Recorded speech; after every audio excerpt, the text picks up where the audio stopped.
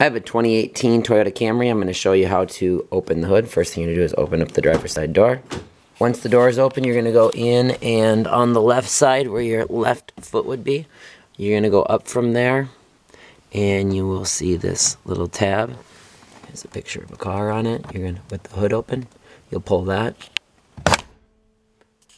There, pop in the front.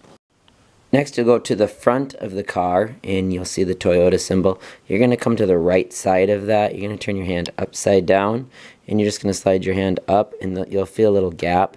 And you're going to put your hand in and down, and you'll lift up, and the hood will open. And here's that lever, so we came up, and you can see you're going to bring your hand in, down, lift up, and that will release that latch. And the hood will raise automatically. I'll show you again. So you'll come in, here's the Toyota symbol. You're going to come to the right of that. You're going to go up, put your hand upside down, slide down, lift, and pull up. And here's that latch you're going to come under. And then as you lift, you can see how that goes over and it will release your hood.